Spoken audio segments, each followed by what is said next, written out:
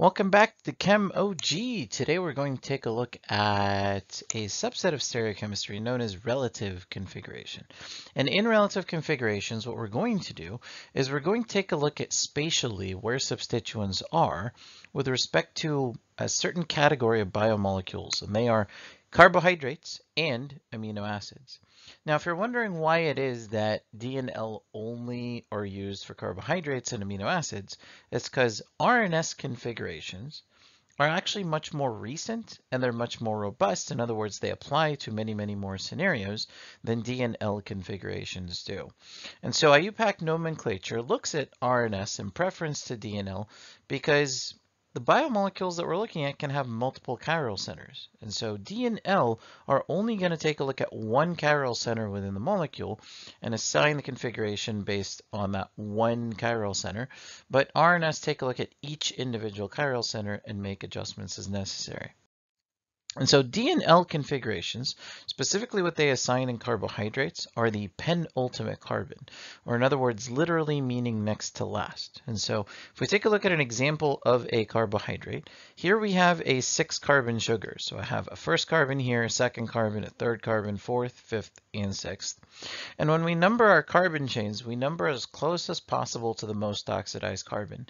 So in this case, it's going to be carbon number 1, carbon number 2, carbon number 3, carbon number 4, carbon number 5, carbon number 6. Our next to last one is going to be that 5th carbon.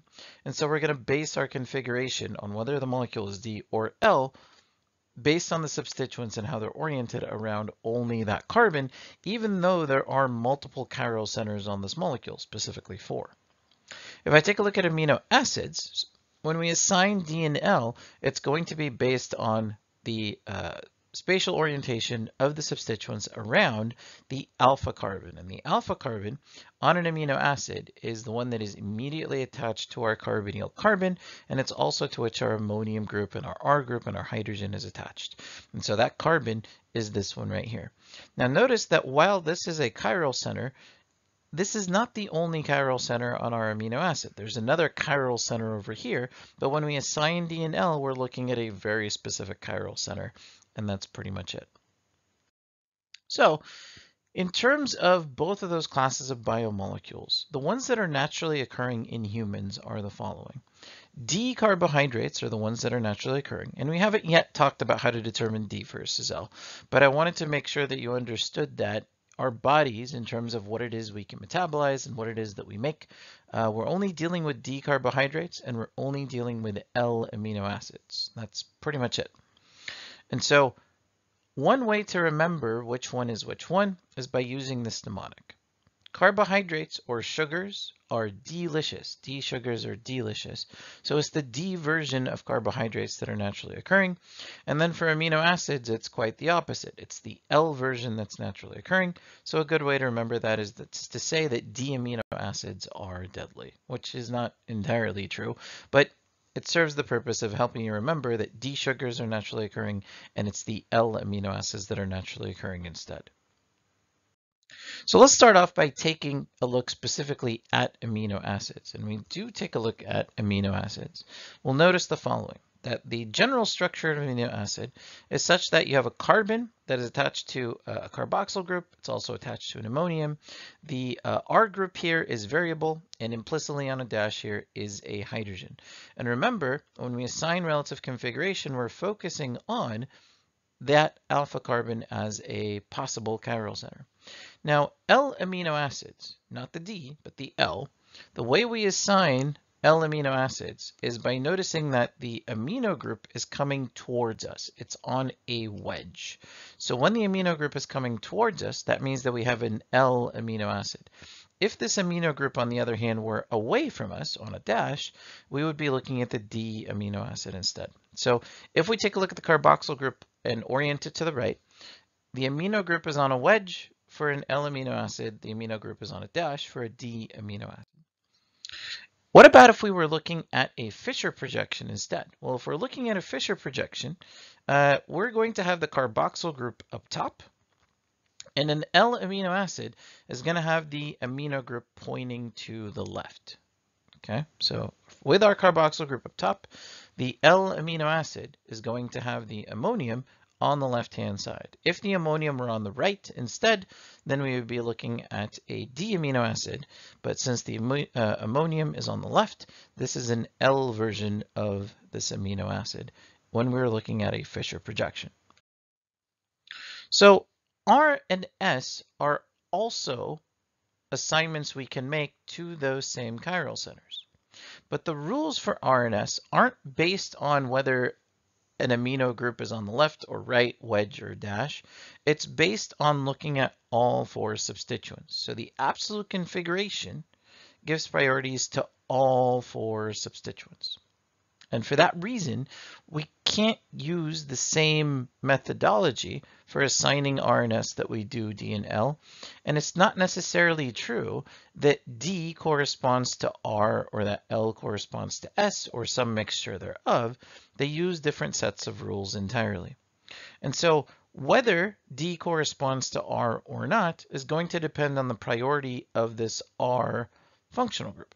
And that varies from amino acid to amino acid. So as it turns out, L amino acids are generally an S absolute configuration at the alpha carbon, except for cysteine. Cysteine is the only one who's R group because it has a priority that is higher than the carbon of the carboxyl carbon. Because it has a different priority, its L version is actually R. So L does not always correspond with S, but it just so happens that most of the time, based on the R groups of the 20 amino acids that we see, the L version of the amino acid is an S configuration. The only exception to that is cysteine because its R group has a sulfur in it, and that sulfur is going to be a higher priority than any of the oxygens attached to this particular carbon. So of the 20 amino acids that our body either uses or takes in our diet, essential and non-essential amino acids, only cysteine has an R configuration. What about this other wrinkle that we spoke of earlier? So we know how to assign D and L based on the alpha carbon and spatially where the four functional groups happen to be. But what about if we have more than one chiral center in a molecule? Let's take the example of isoleucine. And so isoleucine has a chiral center at the alpha carbon, but there's also this other chiral center over here. Now, this is an L amino acid, and I know that because the amino group is on a wedge, it's coming towards us. So the D version of isoleucine has to have an amino group that's going away. Now, if I go in the lab and I take a look at L-isoleucine and I take a look at its physical properties compared to this version over here, I'll find out that these two molecules do not have identical physical properties. Okay, they differ in their physical properties. And that's because they're not mirror images of each other. So remember, the only time two molecules match up with each other perfectly in terms of physical properties is when they are enantiomers of each other. And these guys are not enantiomers of each other. They differ at one chiral center, the alpha carbon, but they don't differ at the others. So these guys are different from each other at exactly one chiral center, which makes them epimers, which is a type of diastereomer, but they are not enantiomers. And so if I need to make sure that I have a molecule that has the same exact properties as isoleucine, but it's different at configuration around the alpha carbon, then I need to toss this molecule out and I need to bring in a version that has opposite configurations at every chiral center. And that would be D-isoleucine. Okay? Because otherwise the molecule that I'm creating doesn't have the same properties as isoleucine, so I would need to call it something else. So the only way that I would have the D version of the isomer is if I have a pair of enantiomers. So the D version and the L version in terms of our biomolecules, and this goes for carbohydrates as well, they have to be enantiomers of each other. And that means that I'm flipping every single chiral center and not the specific one that gives me the name. So the reason that we differentiate D and L is based on where the amino group is, but you also have to make sure to invert any other chiral centers that happen to be on the molecule as well. And that portion is really, really important. So let's switch gears and talk about carbohydrates. When it comes to carbohydrates, let's take a look at a particular example.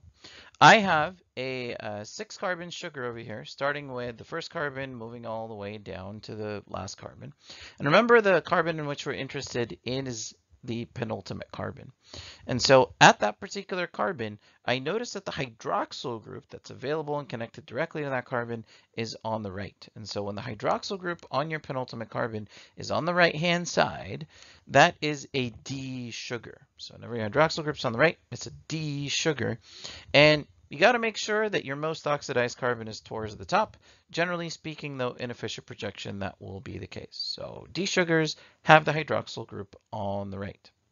Now, if we're switching to R and S, it just so happens that the D sugar is going to have an R configuration at the penultimate carbon. And that has to do with the fact that whatever carbon you have up top here is going to be a higher priority than the carbon down here.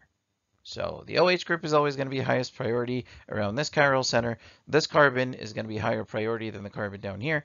And so for all D carbohydrates, it just so happens that you're going to have an R configuration at that penultimate carbon, which makes things, somewhat easy to figure out. So let's take a look at our sugar one more time. And that structure that we had actually belongs to galactose. And in particular, this is the D version of galactose. And I know that because at the penultimate carbon, the hydroxyl group is on the right-hand side. Now, how does the L isomer of galactose look like? Well, one thing we can do is we can switch the substituent on the penultimate carbon, and this OH group make it on the left. So if I do that, I end up with this molecule. Now, if I compare these two molecules together in the lab, I'll notice that they don't have the same physical properties. And that's, again, due to the fact that I switched only one chiral center, but I didn't switch any of the others, which means that I have two molecules with different physical properties. So these two sugars do not have the same physical properties because they're not enantiomers. They're not mirror images of each other. So while this sugar is an L sugar, there's no doubt about that because the hydroxyl group is on the left, it's no longer galactose. It's actually, as it turns out, L-ultrose instead.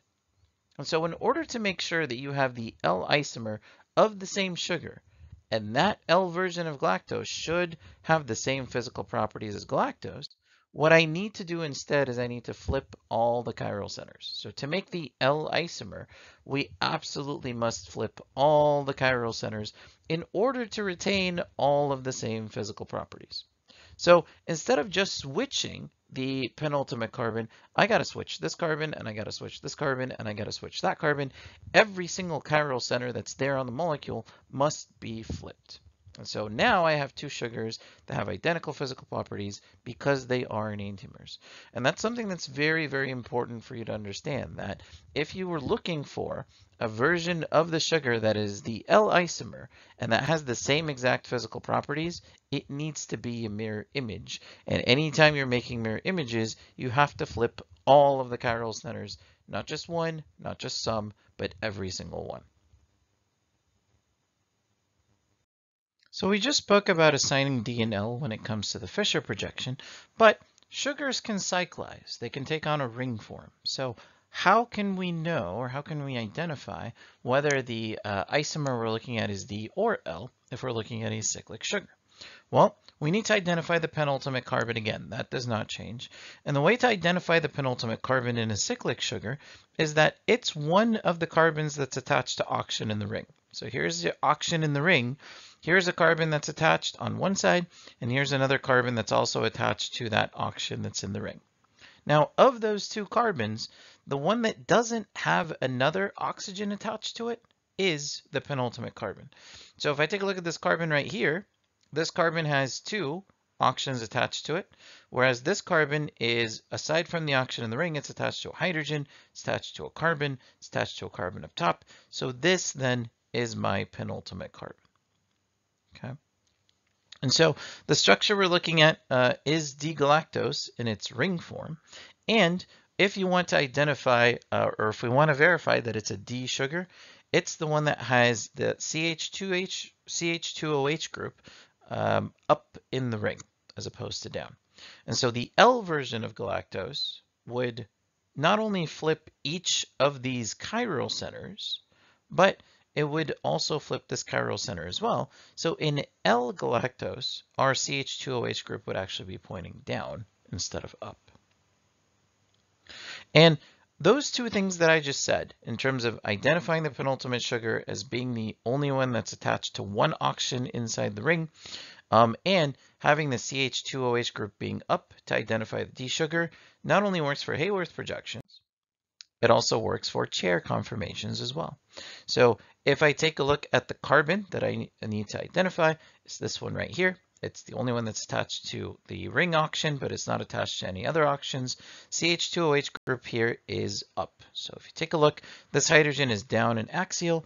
This CH2OH group is actually up and equatorial. And so CH2OH group is up in the ring. That is the D version of this particular carbohydrate. And the same stuff also applies if we take a look at this orientation as well.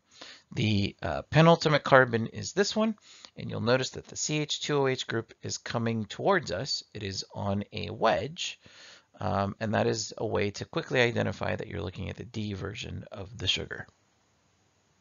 So we took a look at assigning relative configurations, D and L, to both amino acids and carbohydrates today. Thank you so much for watching today's video. Please support this channel by hitting the subscribe button, and hopefully you like this video enough to hit the like button as well.